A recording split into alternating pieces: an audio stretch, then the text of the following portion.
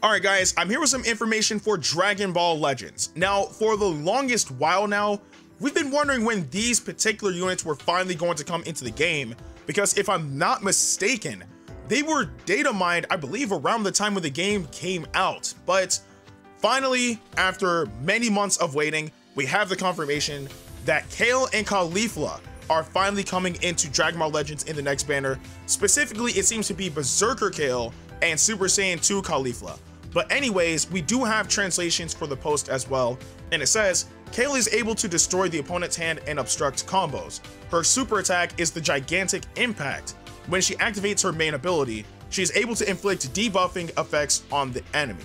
Now, this actually seems kind of solid because she's not as, I'll say, as wild as Dragon Ball Super Broly, who's just able to completely tank Ki blasts and just rush through the enemy practically, and if he uses his ultimate attack, then it's able to completely destroy somebody's hand. Well, not completely, but I believe knock off 2 cards.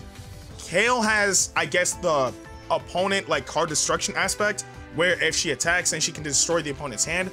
I don't know if that's even in correlation with her ultimate attack. If that's just her attacking in general, then that's actually really big, because so long as you land, I'm assuming, Ki blasts and strike arts, then you can practically decimate your opponent's hand and make it harder for them to try to combo you, which could be fairly viable.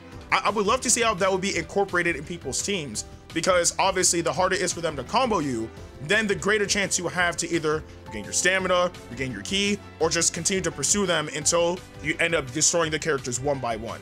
So Kale actually seems like she's gonna be pretty solid. And then the last character is Caulifla, and it says, Caulifla's super attack is the Crash Cannon, although I'm pretty sure that her super attack should be called Crush Cannon, but I digress. Anyway, she's able to inflict more damage when fighting against Saiyans, and is able to perform well no matter the enemy she is facing. If there is a female character on her team, she increases her damage dealt whenever the enemy switches out. Now, I actually like Caulifla's stats a bit more, and the main thing is because it says that she fights well against Saiyans, so that means that she could be a potential threat against, right now, the best Saiyan that's out there, which is Dragon Ball Super Broly, the Super Saiyan one anyway. And not only that, but it also says that she's able to perform well no matter the enemy she is facing, which leads me to assume that she may potentially disregard element factor, which could be big. And the reason why I say that could be big is because prime example is, the Dragon Ball Super Saiyan Broly, where I believe for either 10 to 20 timer counts, I'm pretty sure it's like 10 to 15 timer counts, he's able to disregard element factor, which has him completely, well, okay, I won't say completely, but it does have him fare off decently well against yellow units, because, if the element factor were to take effect, then even though he's still a strong unit, it wouldn't be as good as he could be. So if this is a perk that Caulifla has, then I see this being extremely viable, and especially if she's, I'll say like a yellow unit, then she's already a threat to Broly. But even so, if she's a yellow unit, then she can be a threat to Gogeta or Super Saiyan God Goku, etc., etc.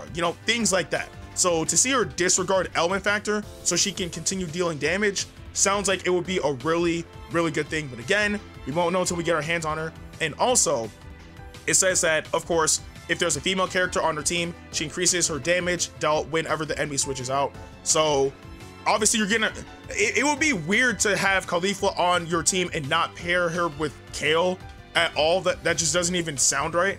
But if you make like an all-female team, then you're practically buffing the living crap out of Caulifla. And if your opponent continuously switches out, then Caulifla gets a buff every single time. Well, I don't know if it's every single time, but she gets a buff for when they switch out. So that sounds like it could be really good. So you can build a team based off of Caulifla being, I guess, like the end of your team, and have like, I guess, Kale as a potential point. I don't know, but even so, that's it for Caulifla, and these 2 units seem to be pretty decent. Now, the only downside is I don't know if this will even count towards Hybrid Saiyans, because right now Hybrid Saiyans are kind of slowly getting back up there, but I guess only time will tell. But either way, Kale and Caulifla are both coming into Dragon Ball Legends. Let me know what you guys think about this in the comment section below. With that being said, I'm Ndukauba. Like, share, and subscribe, and I'll see you guys in the next video.